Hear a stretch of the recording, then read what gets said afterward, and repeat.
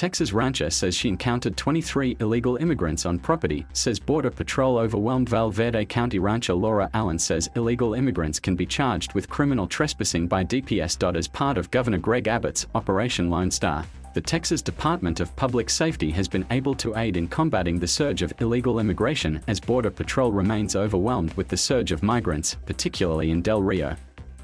We actually intervened and had them taken from Border Patrol, handed over to DPS for prosecution, Allen said of the migrants that entered her property. They are being processed for criminal trespassing. DPS has stepped in and been able to do something out in the areas that Border Patrol is not able to get to.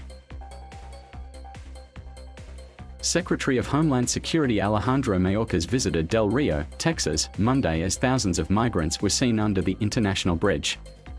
Mayorkas issued a stern warning to people traveling into the United States illegally. The border is not open and people should not take the perilous journey here, he said. We are returning people to other countries.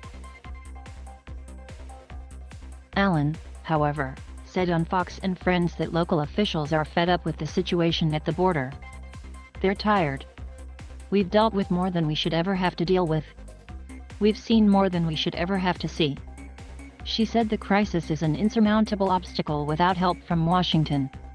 Allen said Val Verde has always been a blue county with a Democratic mayor, sheriff, and county judge. In the 2020 election, she believes her county flipped red in 2020 in part due to the crisis at the border. Val Verde County Sheriff Joe Frank Martinez spoke with Allen Monday and asked her to share a message with their community amid the national division and scrutiny facing law enforcement. He is beyond proud of our community and our citizens, and he is very, very, very thankful for the support we've gotten. Thank you for watching. Please subscribe